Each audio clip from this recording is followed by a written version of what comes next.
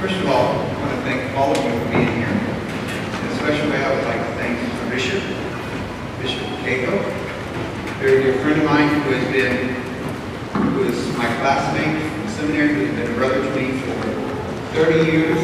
About a year ago, became a father to me, and he became a bishop.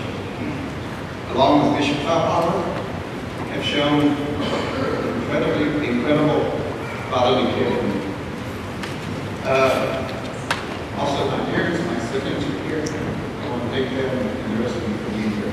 A friend of mine, Sarah Krasinski, came in after Mass, before Mass, and said, "Can you feel the love?"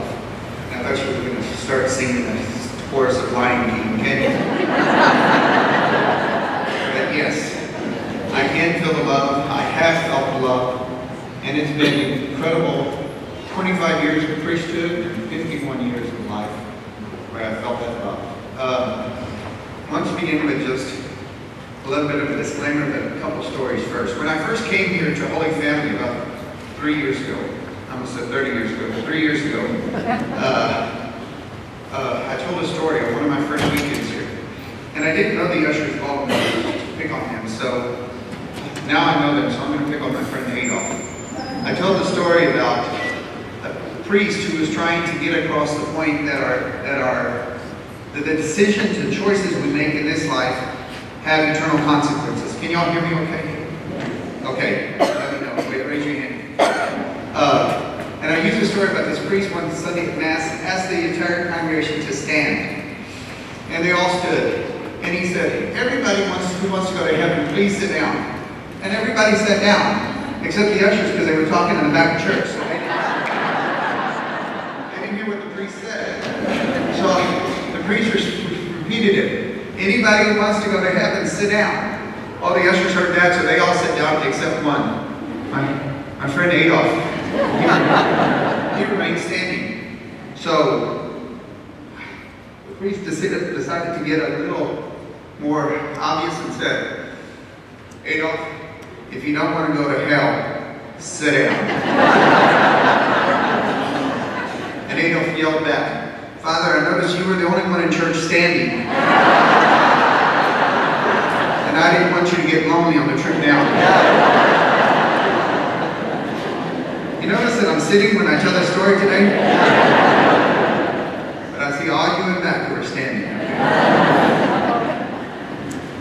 Also, another disclaimer, Father Jacob, do not be impressed by his story of saving the island. I came home from a week with my parents, and this most beautiful orchid that Captain Motley had given me on the occasion of the ordination, I think of Bishop as we had rehearsal dinner for the servers and the seminarians.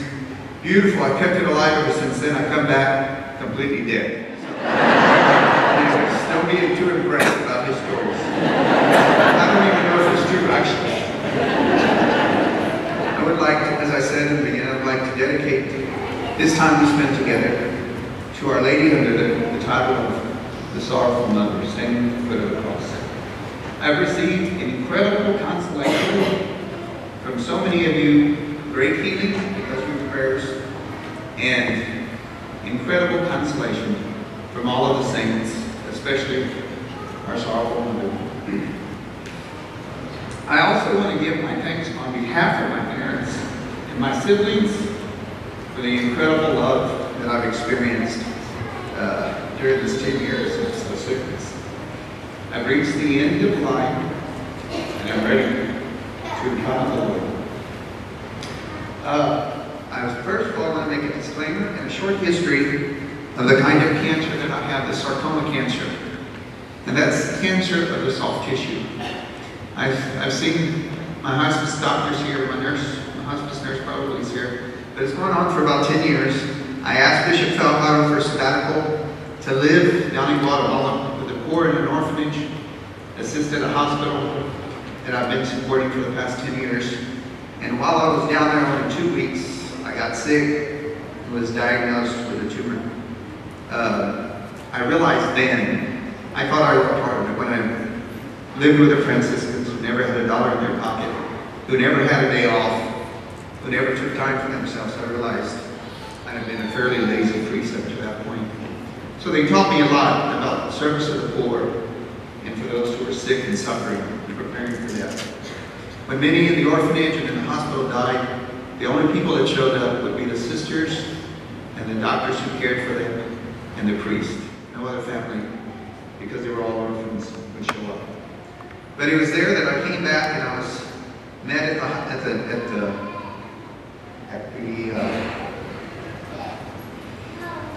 I'm sorry, words sometimes fail me. At the airport by a dear friend of mine, Dr. Janine Griffin, and her husband, Dr. Paul. But now, Dr. Janine met me at the airport. Dr. Paul was waiting for me at home, ready to take me to the hospital in Port Baca. But before once we got to El Campo, I asked her to go through Palacios. More than anything, I wanted to stop at my parents' house. They didn't know I was sick, and they didn't know I was coming. I wanted to stop, and all I wanted to do was lay on my mother's lap, just for a little while, to be caressed, and to be reminded it would be okay. So we did that, and I went to the hospital. From there, Dr. Bennell got the advice of Dr. Andrew Clemens. From Dr. Clemens, I went on to eventually Lee Henderson, my doctor was there. All of them, from beginning to end, have been incredible people of incredible faith. And it is something beautiful to have your doctors, and I'm going to continue to mention them because they're so wonderful to me, to tell me that they and their spouses and their children have been praying for me. From there, I went to Dr. Enrique Lopez Roman here as an oncologist, and from Dr. Lopez Roman, Dr. Ed Farrell, I went to Dr. Ty Meyer, Dr. Jim Newman, and been instrumental in helping me understand those words that are this long that we know are in English, but are in medical terms that we simply don't understand. And it was wonderful about explaining those terms from MD Anderson Hospital to me. Down to my dental care, Dr. Omasinski and Dr. Gary Fries, they have taken care of me for years, and through all this have assured me of their prayers and prayers, not only of the family, but so many of their staff offered me their prayers also. My disclaimer in telling you all of that was that 10 years ago when I was diagnosed with this, the doctors told me, they were very honest with me, that this cancer would eventually get me. There was no cure for it. I'd go through a series of surgeries, which I did, and I would max out on surgeries because of scar tissue and the number of tumors and et cetera, et cetera. And then I would try some chemotherapy, which I did 2 different rounds. I tried some natural medicines. I tried, believe me, if it's out there, I tried it. And now the doctors have told me the day before Ash Wednesday from MD Anderson that I had then less than 6 months to live. So now I'm down to less than 4 months to live. And I want to talk to you a little bit tonight about death, dying, and my original intention was heaven and hell, the traditional four last things that the church teaches about, excuse me. But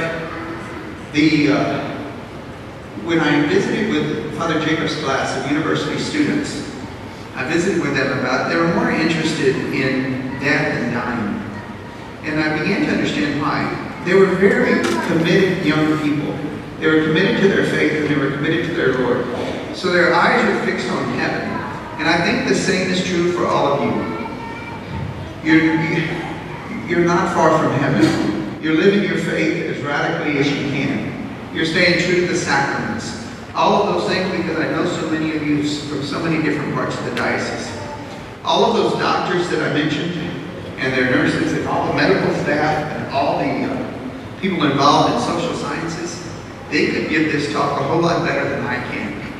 So I'm not here as an expert on death and dying. So many of you have buried your spouses, your parents, and unfortunately some of you have buried your children. So you know what it is to be at the bedside day and night of someone who is dying. I will not say anything to you that you have not already heard or experienced in your own personal life. So I claim no expertise whatsoever.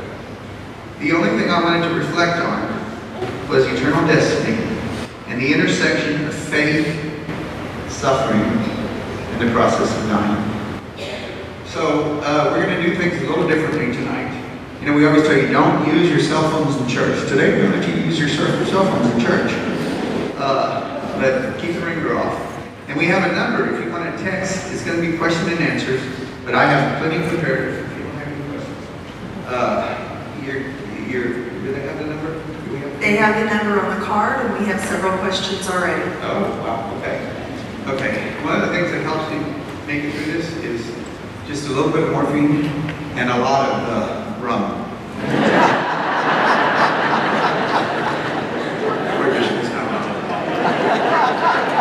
It's vodka.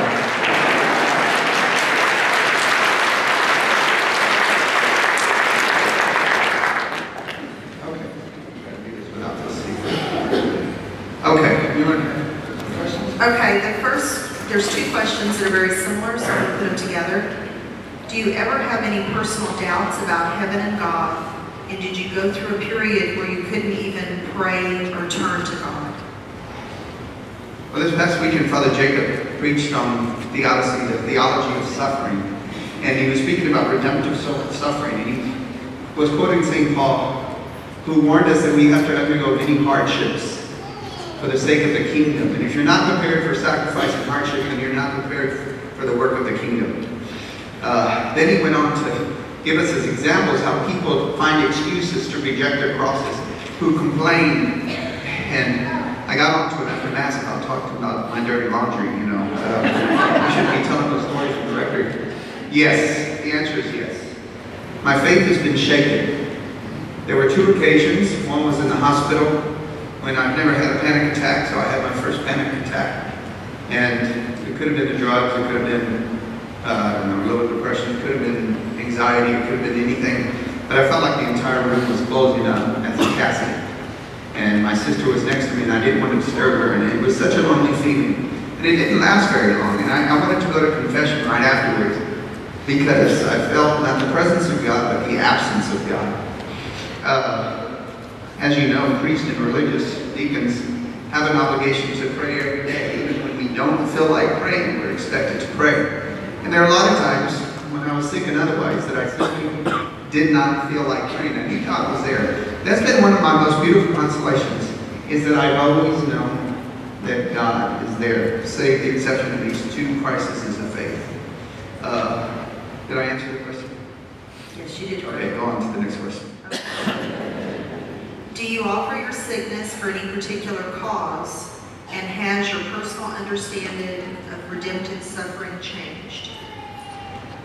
Do you remember growing up and you would go to your father and say, Dad, I'm bored. He said, go clean the garage and cut the yard while you're at it. And you'd go to Mom, I'm bored. And she would say, go do what your father does. So you tried a different strategy and you said, Dad, I'm sick. He said, go see your mom. And then we go to Mom and Mom said, I don't feel well. He said, offer it up and go clean the garage like your dad told you. So there's been a very continuous religious practice of offering up our suffering in my family. It was part of our upbringing. Just a very quick story, that before we would ever be allowed to go out and play, we were little bitty things. Remember the good old days when children actually went outside to play instead of having that little electronic device in front of them? When our parents would kick us out early in the morning and then bring us back late at night, they would, Mother would say, you can't go out until you pray. And so there was, in the hall, there was a picture of the Sacred Heart up above it, but below it was her sewing machine. And I was young and dumb, and I always thought I was praying to the sewing machine. I never realized that giant picture of the Sacred Heart of Jesus was above that. Mama had my parents had 6 girls, so she was at that sewing machine a lot, so I thought she needed to pray. But she would often tell us when we were sick, when we were suffering, to offer it up. And I've made that a priority during this illness for the past 10 years. But especially since being put on hospice, I've been offering the pains and sufferings, the anxiety, the fear. I've been offering that up for some very specific intentions. And some intentions that people have sent to me and some personal intentions that I have. Yes, and I'm beginning to see the fruit of that offering. Okay, this one is when you know someone has a limited time to live and you go to visit them, I find it hard to greet them. I don't know what to say. Say hi, how are you? How have you been? What would you suggest on how to greet somebody in that situation? Oh my gosh, that's awesome. Once again, there's a little story involved in this, right?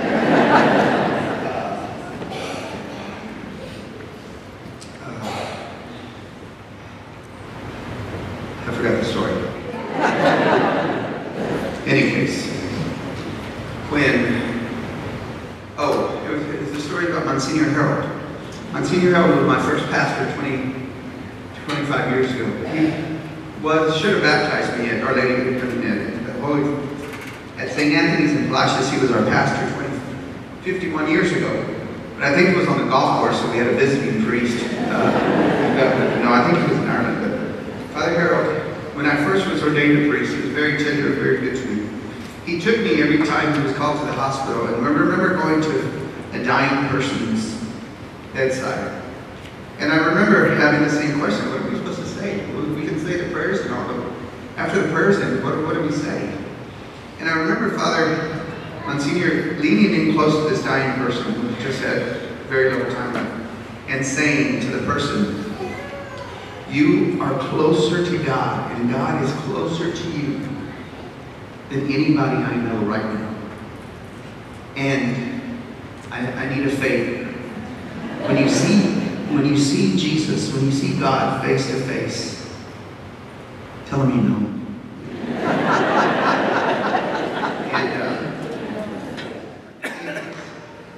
It was a beautiful story because the nearness of God to the dying is undeniable.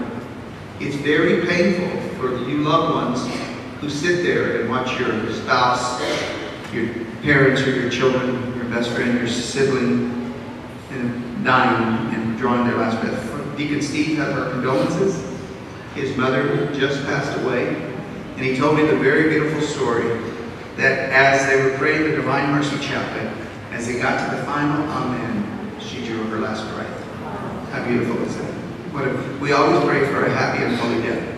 I want to say it's a little easier for priests and religious deacons when we go to visit the sick because we're there representing the church, and it's easy to speak on that level.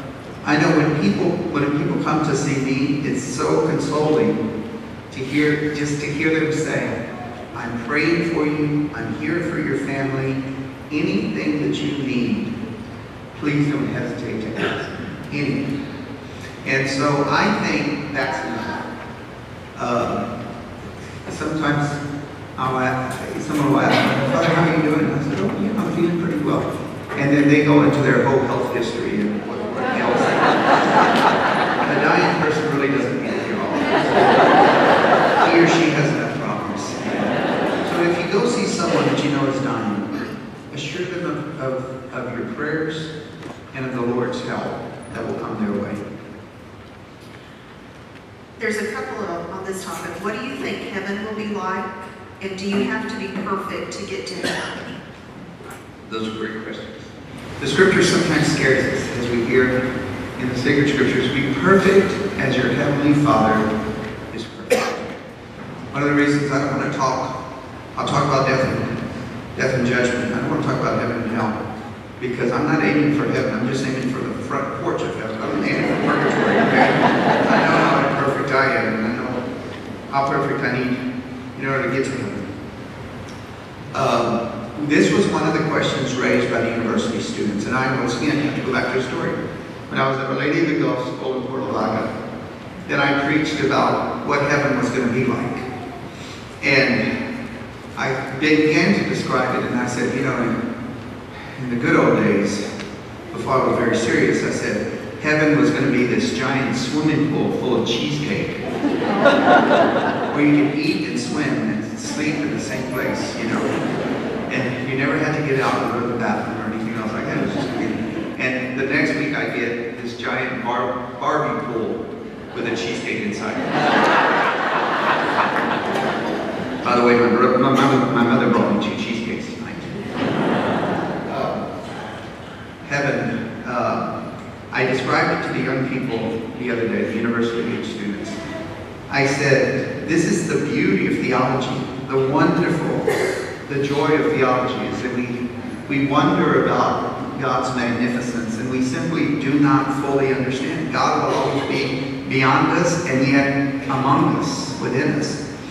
And He will also always be known to us, but not completely.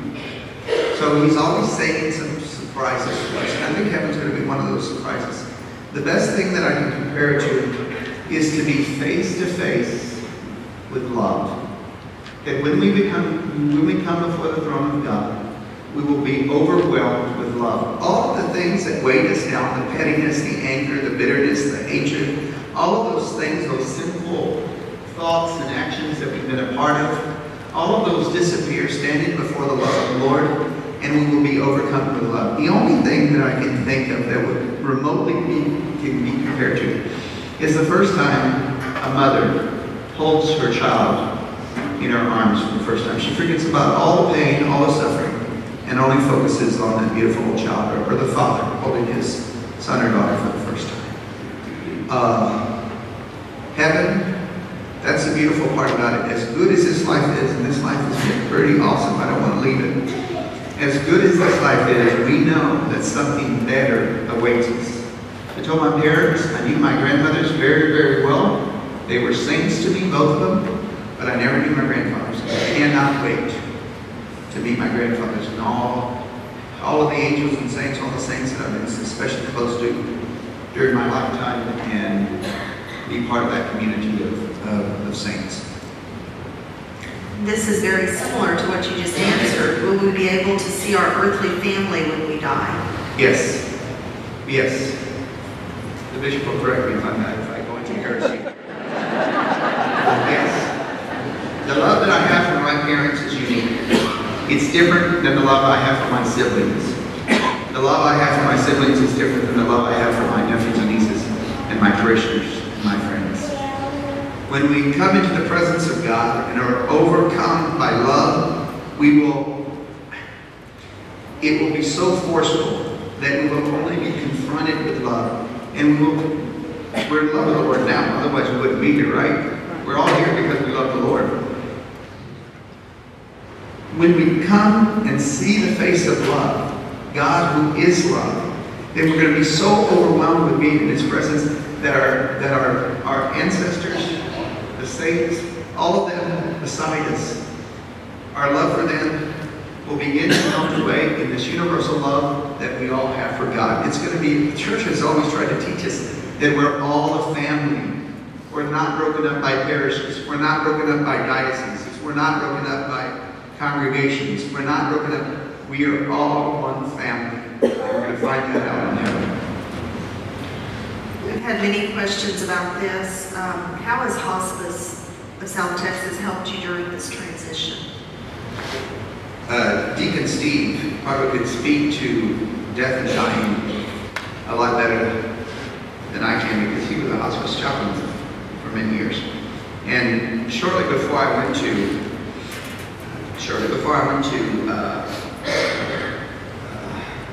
MD Anderson and was put on hospice, about, 3 days before, he said, "Why don't you let me call Dr. Meyer and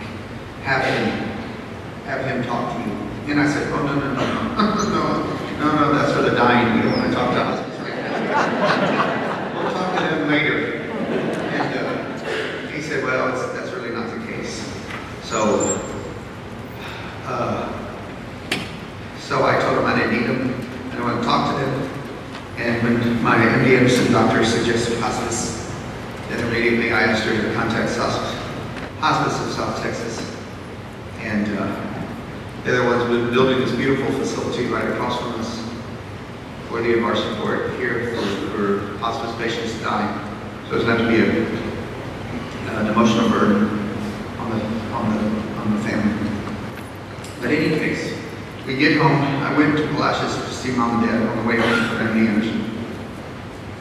And then by the time we reached home, 2 hours later, the hospice nurse was there, and she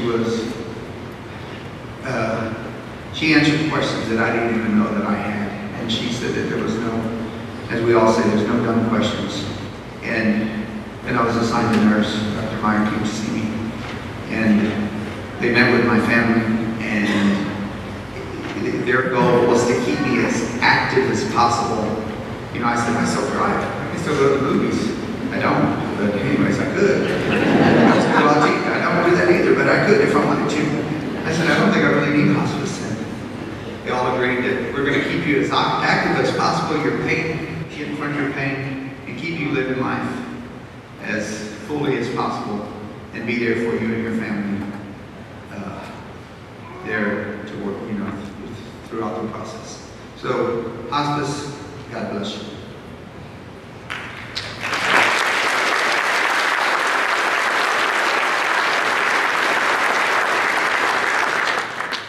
How do you put a smile on your face knowing you are going to die in a few months?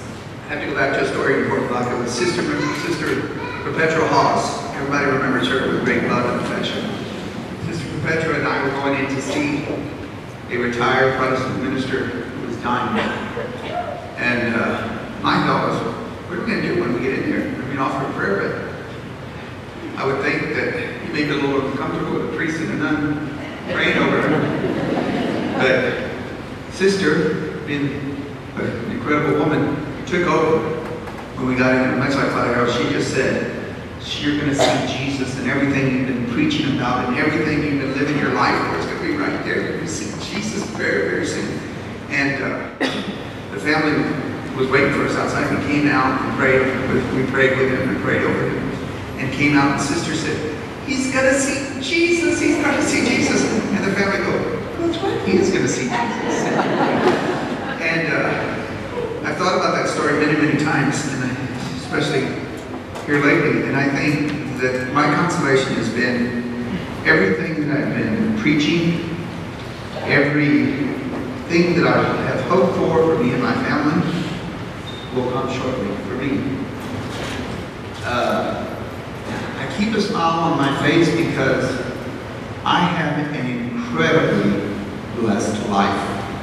I have a life that I would have never had if it were not for the church, if it were not for the priesthood, if it were not for the people of the parishes where I serve and people in our diocese. I can't imagine a life more full and more fulfilling. I only had 25 years of priesthood, but they have been 25 of the most incredible years that I could have ever hoped for. And the beautiful thing about it is that the best is yet to come. So, in the beginning when I was put on hospice, I had a little anxiety or depression. I felt sorry for myself. I cried for myself in bed every night about myself, trying to hide that from my family and from the priest. And I said, I didn't want to get out of bed because I'm on hospice. And now I'm saying, I want to get out of bed because I'm on hospice. There's a lot to do. I have very little time left. And there's so much more to do. One of the beautiful things that I wanted to share with you, one of the graces of this has been, I'm going to take a break, come back to the questions for a minute because I want to get to one thing. I want you to think for just a few seconds. What if you knew the day or the month and the year that you would die? What would you do differently in your life now that you're not already doing? Think about that just for a second. If you were told you had less than 3 months to live, what would you do now in your life differently?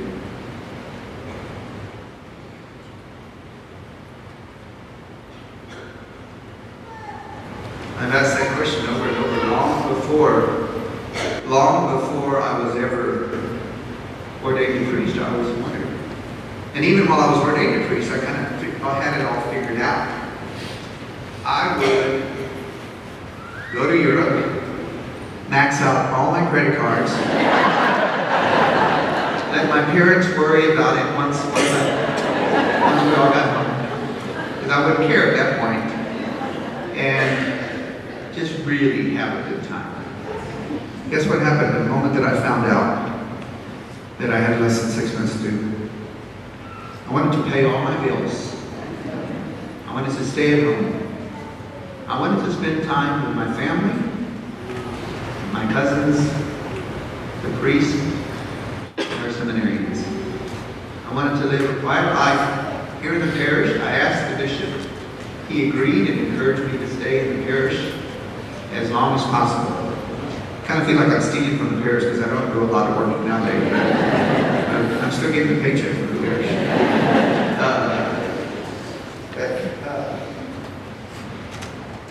I would ask you to think about that a little bit. And then I would ask you not to wait until you find out that you're dying. A lot of my pettiness and selfishness went away. A lot of my concern, Sister Perpetua also told me, Jesus lived without any human respect. He could care less if people liked him or hated him.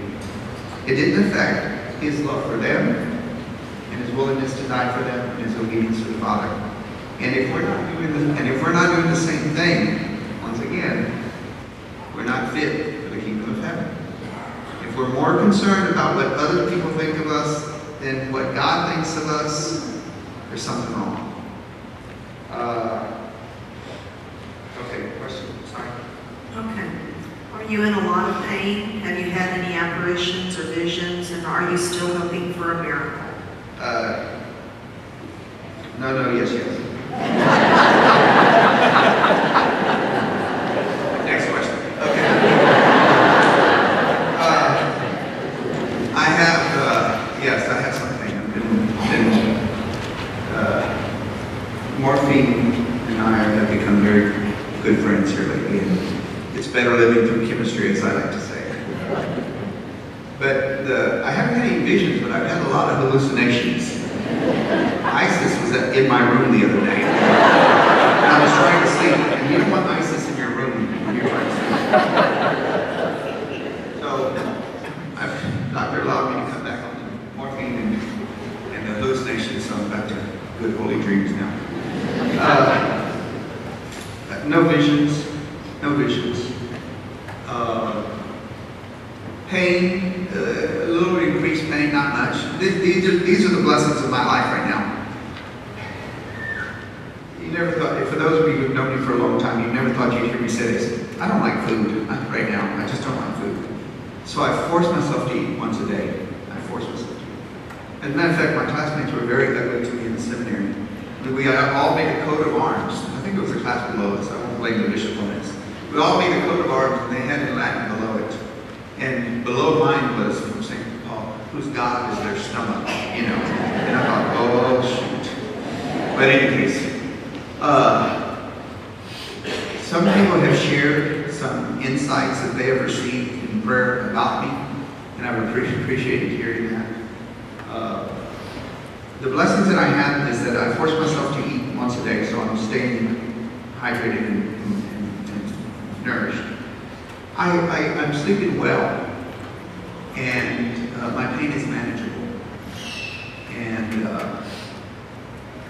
so with those three things, I feel extremely lucky because there's a lot of people, well people who have trouble sleeping at night, trouble with chronic pain, and even trouble with diet issues. I feel very blessed. How does one prepare your family and the ones closest to you for the day the Lord calls you home? Well, my example has been my parents for a very long time. They were both cancer survivors, and never in those many surgeries and chemos and radiation and everything else they go through, their recuperations, never did either of them lose faith or despair. So, in many ways, my family has prepared me. Ever since I was put on hospice, my sisters, I have 6 sisters and 2 brothers, and my 6 sisters have divided the time, Sunday to Sunday, and have stayed with me all week and have cooked and cleaned for the priest. And I told them that I didn't really need them there until I got very, very ill. And they all told me that they wanted to be there, and this was part of their preparation as well. knowing how much time I have has been an incredible blessing, because I can tell people that I love how much I love them. I can tell the people that I've hurt how sorry I am that I hurt them. I can let people know, like you, who have been so generous, exactly what you mean to me and how to keep you right here. That's been my only preparation. Thank God for knowing. So many of our loved ones have gone before us, marked with faith, but gone before us without any time to prepare. So this time of preparation has been especially important to me. Since we pray this every day in the Our Father, we all must have the need either to forgive or be forgiven. How has dying moved you to forgiveness? Well, once again, I've given up a lot of pettiness and a lot of the silly stuff that just really has nothing to do with the gospel. And it has no place in the church. I was reading some of the stuff Pope Francis has said on gossip in certain church circles, and he's pretty rough. He calls it the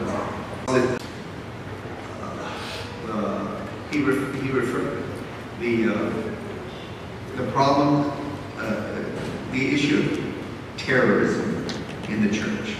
That when we start sullying other people's good name, and we pretend that it's part of our Christian belief and who we are as Christians, then it just shows the hypocrisy of the church, and that can't be a part of it. I failed to answer your question earlier. Am I still praying for a complete healing? Yes, absolutely. There's no question about that. And I appreciate all the prayers and masses and everything that's been offered. And I will take a complete healing from the Lord, no problem. I'm not going to turn it away. But I've also prepared myself for that. I've received so many other healings from the Lord that it's kind of hard to demand anything else. I don't think I answered that last question, did I? You did fine. Okay. Okay, the next one is, I have a strong faith. If I ever become ill, I don't want a prolonged life. Is it wrong to want to let go of this life? And then a similar one is, what is the church teaching on end of life, feeding tubes in the vegetative state? Yeah. You're talking a little bit of medical ethics, and that's why it's important to contact your pastor whenever you're making important decisions. You know, the church used to talk about ordinary and extraordinary means. The ordinary means being food and water, basic medicines, things like that. The extraordinary means would go beyond that. And the ordinary means was always expected. But then the Holy Father, Pope John Paul II, began to speak about proportionate and non-proportionate means. And so that's a whole science and theology, medical ethics. And we have people that in every case is different. So, you know, it's just not a matter of do we pull the plug or do we not pull the plug. There's nothing wrong with a natural death. It's a beautiful thing. In Guatemala, the orphanage simply doesn't have the means to prolong life. And many lives that could be saved here in the United States are not able to be saved, but they have a very holy death there among the Franciscan priests and sisters. So there's of course end of life declarations and things like that, and I've actually built some of that stuff into my legal documents and my family to make those kind of decisions. But for specific situations, that's a whole other class in science. You do not have to go beyond proportionate means to save your own, or your family doesn't have to go beyond proportionate means to save their own life. But just get with your pastor if you encounter a difficult situation like that. This has been asked several times, and I know you said you didn't want to talk about it, but I don't always listen. Can you explain purgatory? From what I remember from my Catholic school days, sometimes I feel like I might be stuck there forever. Yes. I'll meet you there forever. We'll organize bingo, we'll do everything. For me, purgatory is one of the most compassionate teachings in the church. In the second book of Maccabees, in the 12th chapter, it speaks about praying for the dead so that they might rise. And there's been a tradition in the church to pray for our beloved dead. We offer masses for them. And we are expected to be perfect, as our Heavenly Father is perfect. Raise your hand if you're perfect here. Okay. So, listen to what I have to say here, okay? So that's why we stay regular with the sacraments, confession, and Mass. That's why we try to live the gospel as radically as possible. But even though we're in love with the Lord and we seek to serve the Lord with an undivided heart, we're very imperfect people. And if that's the expectation, then there has to be a time of purification, of cleansing of the soul, so that when we inherit eternal life, we come into this world, say original sin, but we come into this world and we're baptized and we're made pure and saints and children of God. And then we go through our life, and sometimes our lives take us in very difficult directions, and sometimes we wander far from the Lord. And that includes priests and religious and deacons. That includes all of us. We too are sinners. And so, for me, purgatory is one of the most compassionate teachings of the church. It's when we find ourselves far from perfection, and we still need to make reparation even for the sins that have been forgiven in our life, that we do so appropriately before we encounter the beatific vision of seeing God face to face. Okay, what is your most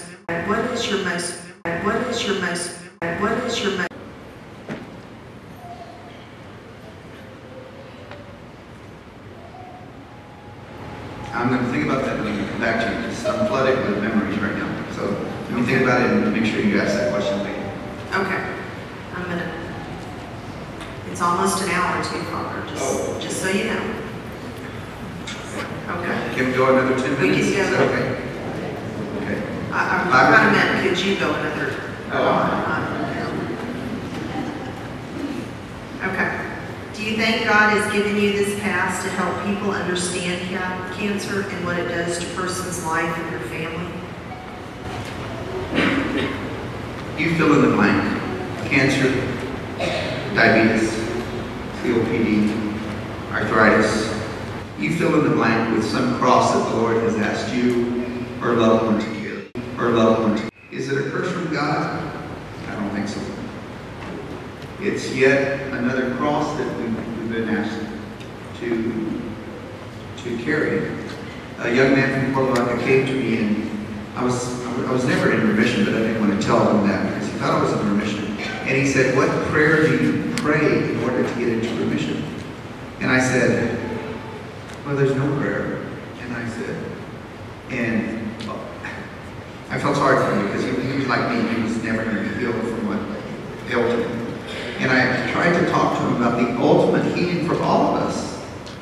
We can experience some sort of healing in our life, but at the end of our lives, we're going to stand before God.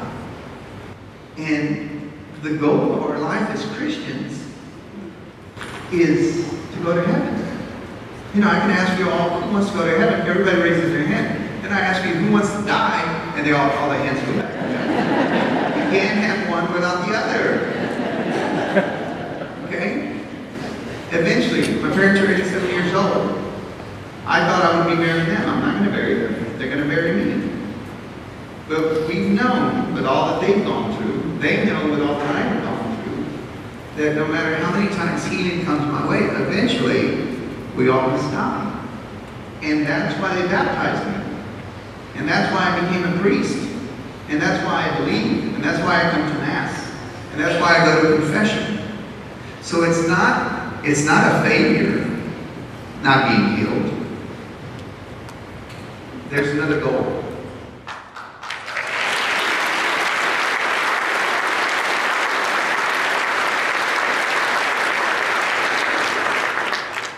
Do you believe people can come back to us in spirit or visit us as spirits? Well, we know that there have been certain apparitions in times gone by. We have to make distinction between public revelation and private revelation. There aren't that many church-approved public revelations when it comes to apparitions. apparitions. We know them. Aleluia, Lourdes, Sacred Heart of Jesus to St. Mary Margaret Alacoque. All of those things have been approved by the church. A number of people have come to me and told me stories about loved ones coming back with them. I think it's a beautiful story, but I also think it's a private revelation. If that happens, God is trying to speak to your heart. In one case, I told the mother, the lady, God is trying to tell you everything that you taught your children, everything that you believe is true. This is what this apparition tells you. It's all true. It's not make-believe. The resurrection is not make-believe. The gospel is not a beautiful story. It's absolute. It's true. There's a place waiting for us. And if you've had that experience, then don't try to make a big deal out of it and invite people into your home to see whatever's going on. Realize the Lord is speaking to your individual heart. What role has our Blessed Mother played through your journey with cancer? I realize there are a lot of Christians who have no devotion to Mary, and that's completely understandable. It's not mandated by the gospel. But I have always been close to my mother. I've been close to my grandmothers. I've been close to my sisters. And the role of Mary in my life has given me so much consolation when those very, very important women in my life can't be there. The Blessed Mother is there. And for so many people who pray the Rosary daily, who have a devotion to Our Lady, right now I'm extremely excited about the image of Mary at the foot of the cross, the sorrowful mother.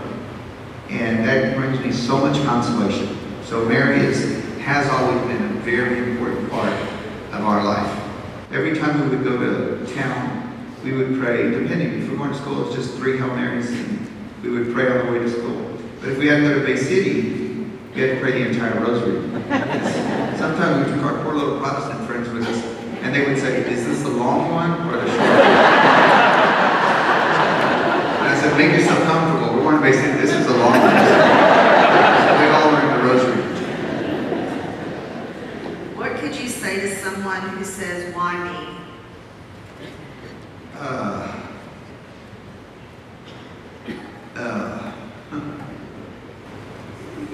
I really don't want to make this time about me.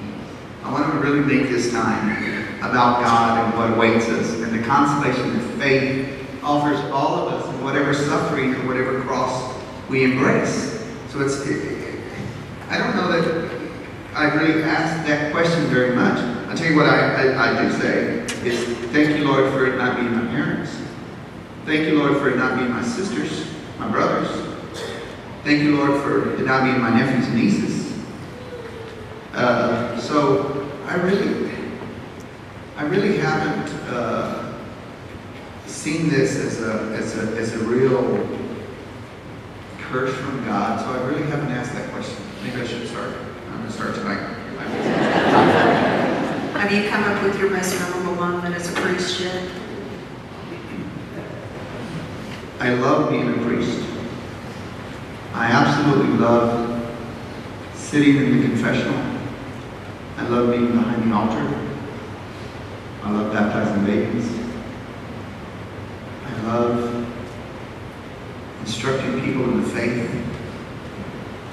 If I could have done a better job at it, I wish I would have had the strength to do a better job of it. I have to say, celebrating the sacraments for me has been the greatest part of my life, period. Celebrating the Holy Sacraments. What made you not want to continue treatment? Did you feel like God has already healed you? God has healed me. There's no question. In so many ways, I've been a broken man, and I feel so good. People say, Father, you look so good. I feel good. And it's because the prayers are so many. You don't think it's only because of the good work of the doctors. The doctors are praying for me. The people of the parishes are praying for me.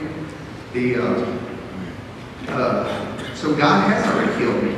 And I'm going to receive the ultimate healing when I see God face to face in heaven. So how do I have a smile on my face? Because I'm going to get to see Jesus before you get to see Jesus.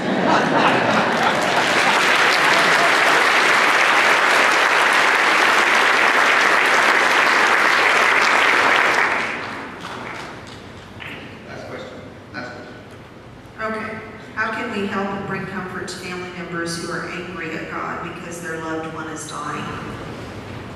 If anybody can take our anger, it's God. Okay? You yell at me, I'm going to yell at you back. And the next time you try to come say something nice to me, I'm still going to yell at you back. Okay? Because I hold grudges. I used to, not anymore. God doesn't. We can go and scream to God. Why me? Why my mother? Why my child? Why now? Why aren't you answering my prayers? Scream to the Lord. That's what the Psalms are all about. When you read through the Psalms, you hear people expressing their deepest emotions and feelings. And they're beautiful and very powerful prayers. But we will always come back to the consolation of God. Remember how we used to fight as kids? And then our parents used to make us, they force us to make up with each other? Okay? Eventually it all happens. If we're serious about our faith, then we're going to want to make up even with God. And so, in those moments that I have yelled at God, and I have despaired, I went to confession, and I asked the Lord's forgiveness for my faith being so limited. So if you feel like yelling at God, yell at God. Okay, He can take it. But then go back to Him and kiss and make up. I think that was our last question. No, actually, it's not really a question, it's a request. Okay. Would you please give us your blessing? Absolutely. I want to say, let me just go over a few of my notes, since I didn't use any. I prepared some stuff just in case. And these are some things that I've been thinking about for myself, and if they apply to you, so be it. Be good to those nearest to you. In a former parish secretary, my parish secretary, was visiting with people outside, and they were 1,000 people were grabbing her, and she was so sweet. Her husband comes to ask for the keys, and she turns around and chews him out. And I said, if you ever treat any of my parishioners the way you treat your husband, you'd be fired. Okay? So be good to those nearest to you. I find myself barking at my family far too often when I'm not feeling well. See each day that we receive as a gift. And when the little kids ask me, will you go play outside with me? Go play outside with me. You have time to express your love, do it. Watch your tongue. Some things can't be taken back, ever. The psalm reminds us, as the psalmist says, set a guard over my mouth and keep watch over the door of my lips. Express contrition, not only to God, but to each other. Review everything that you were taught as a child. Those lessons were so important. Stop feeling sorry for yourself. There are a lot of people who have it much worse than you do. Don't allow others to take away the joy and the peace that a relationship with the Lord gives you.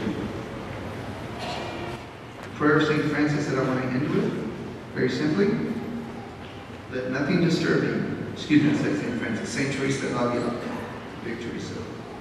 Let nothing disturb you. Let nothing frighten you. All things are passing away. God never changes. Patience obtains all things. Whoever has God lacks nothing, for God alone suffices. And before I give the blessing, I just want to recognize how many people here are from Holy Family. Raise your hand. Okay. How many people are here from other parishes in the city? Okay. Anybody from my former parishes in Calhoun County? There we go. And Frostburg and oh wow. Okay. And how about family? Is there any of my family here? All the extended family. Okay. Well, you aren't so much.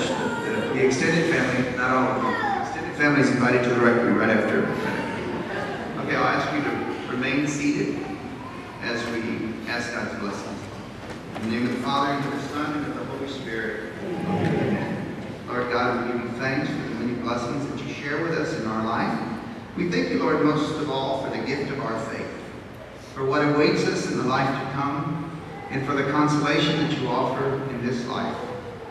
That we experience suffering and hardship, we know that your love and your mercy is in us.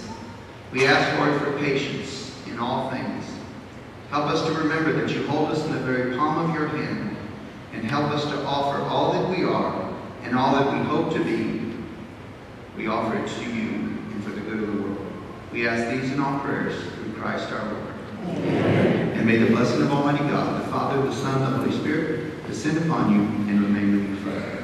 Amen. Again, thank you to all. Thank you to the bishop. Thank you to the women religious, our priests who have gathered. Father Jacob and Father Lawrence did not be with us, but for those priests who have really, the local priests here in Victoria who have helped me when I've not been able to do my job, they've stepped in. So God bless you all for coming. Safe trip home.